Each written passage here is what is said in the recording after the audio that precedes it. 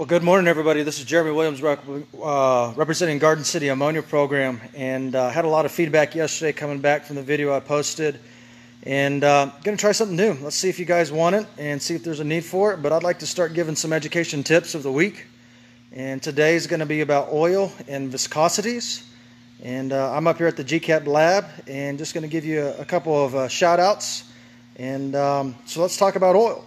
You know, when we look at our oil and our compressors, there's a lot of things that we want, but one is viscosities, especially for when the machines are off and on startups.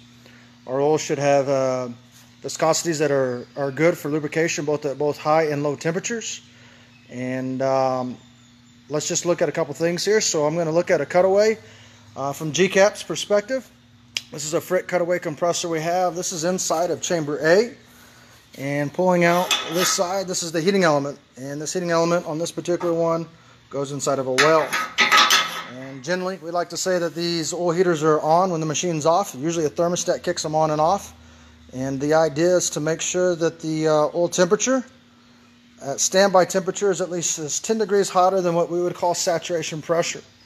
So if we looked at an existing system right now that has currently got a live charge coming over here, we're sitting roughly at about 90 pounds of pressure. When we look that up, that's 54 degrees. And when we look up 54 degrees of a condensing boiling temperature, as long as the oil's hotter than that, there ain't no way liquid ammonia can condense on top of it. So be careful starting up your machines. When the oil's cold, it's thick. You never want to go out there and start your car on a cold winter morning and just give it gas and take off. Let everything warm up, get right up to the right viscosities. And that's your R717 tip for the day.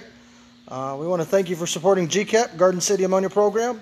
And this is what I have for everybody. We'd like to get this out there and let people start knowing that we're going to give out some educational tips. I'd like to give away a shirt, and we'll have an opportunity for this to get mailed out for you today. So it is the R717 I Love shirt from GCAP. This is our new instructor named Pablo. And when you come, you'll get the chance to meet him. So a way to win the shirt: I need you to like this post, I need you to share this post, I need you to comment another Ammonia Tech's name on this post. So here we go. Ready, set, go. Keep it in the pipes, fellas.